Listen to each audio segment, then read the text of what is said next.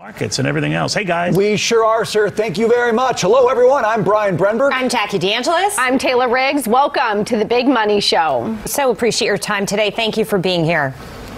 Yeah, thank you. I'm just going to read it to you. Since his first day in office, President Biden has called on Congress to secure our border and address our broken immigration system. Over the past 3 years, while Congress has failed to act, the president has acted to secure our border. How has he acted when the message has been the border's open, come here? I'm going to use the number on record that we used in the introduction. More than 5 million migrants are in this country, and the estimates could be that it's much more than that. Well, and his message was, I can't do anything about it. I'm the president. But he could have done a lot about it. And his executive action shows that executive action and executive order actually works the way President Trump used them. But his order is so ineffective and comes so late in his presidency after the damage has been done that he's just created a massive problem here. And what we're talking, so 2,500 people can come into the country every day, no questions asked, illegally.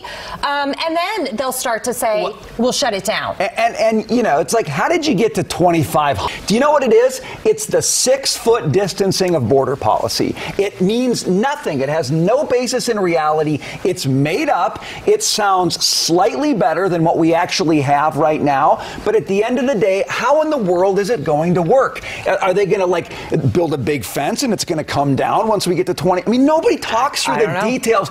It's all in this dumb press release, but it has no basis in reality. And that's why the polls are what they are, right? Because people don't trust that the numbers are real, that they don't trust that what is going to be happening from a policy perspective will translate into change in our communities. Right. And I think that's why people say, we still don't trust you. Well, because in the first line of his press release, he lies.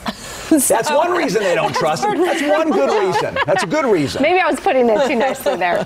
Let's stick with some of the want to ban him from our platform. The only caveat, he does have securities trading licenses. And so that makes him not just the little guy who's sticking it to the man, but makes him a licensed professional. And that is where E-Trade might have a little thing of saying. If E-Trade steps in and just let him do his thing, and let's say he is a pump and dump guy.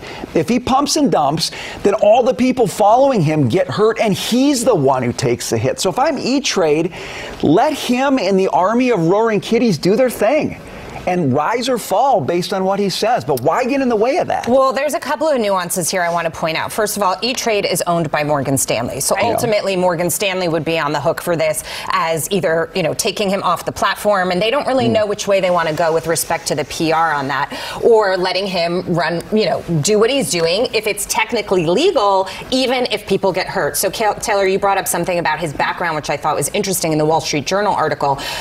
He's got these securities industry licenses.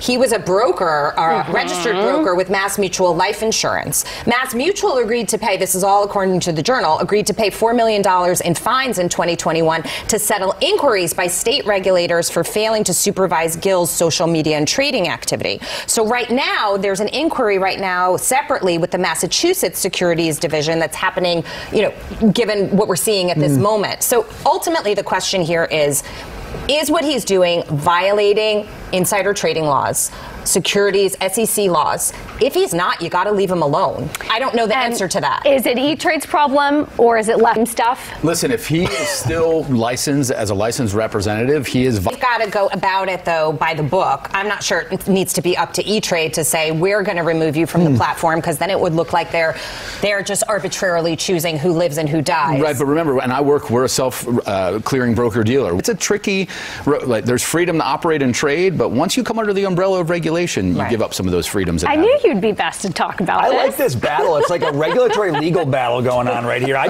want some popcorn. We should have brought popcorn. A lot going on in the market today, and we keep talking about the tech stocks in the rally that it continues to be underway, and asking, how much higher can we go? But I want to flip that question on its side.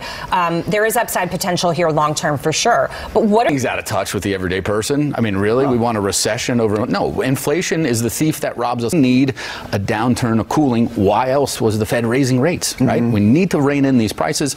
We need to rein in inflation. It's not that the prices are slowing down. It's just the rise in prices is slowing down. We haven't seen a reversal. I mean, when you're balancing your finances, your expenses keep going up. Homeowners insurance, car insurance, health insurance. Where does it stop? It has to stop somewhere.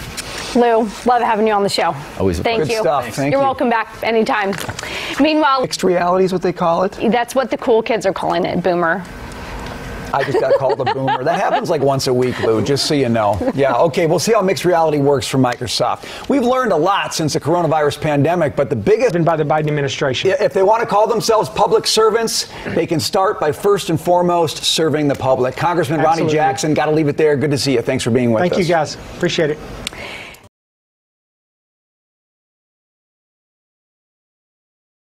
Welcome back. Let's get a quick check on your money. Stocks, as you can see, mostly to the downside with the S&P and the NASDAQ lower. Really some growth concerns as we continue a sluggish start to June. We'll continue to get you updated reads on some of the economic data that shows some cracks. Let's take a look at oil. Oil prices, they were sliding earlier, and that continues. This is after OPEC Plus said that they will extend production cuts into 2025, but they're starting to maybe begin unwinding the additional voluntary reductions later this year. Crude earlier was at about a 4-month low, so sliding a little bit to the downside. Right, still stuck in the world where OPEC controls everything. I'd like to get out of that world. That's the problem. Yep. All right, many Americans are making and nobody will know. Edward, good report. Thank you for that. Thanks.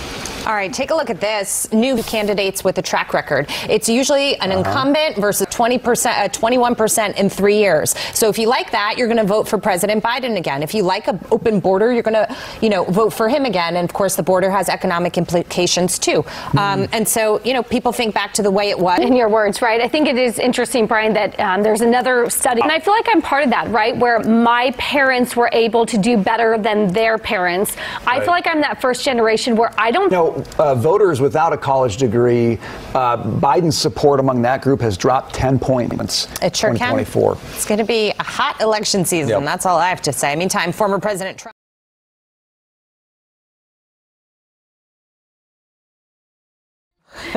Meanwhile, a new type of got a little bit more of an adventurous spirit. I know Jackie's not going. I'm going to tell you that right now. But it's fascinating stuff. We love to watch the video. We wish you well, and I hope you have some really interesting, fun experiences chasing twisters. Thanks, Nick. Safety Thank first. you so much for having me, guys. May not go, but I think I'm sold. I'm just going to out you to our audience. She's the only one of the three of us that has actually done a skydiving expedition. It was incredible. So that says a lot. One of these days, safety first, we're getting you out there. I don't think so. I'd like this show to last a while. I'd like everyone to make it, for the next You episode. heard him. The odds of survival are very high. Higher if you don't do it, though. That's all I'm saying. We'll see. Meanwhile, interesting story. I originally wasn't sure how I fell down on this. I don't like government telling me what to do with my phone or my social media. But in this case, Brian, and I'll come to you because I know that you're a parent and we're sort of thinking about this the same way.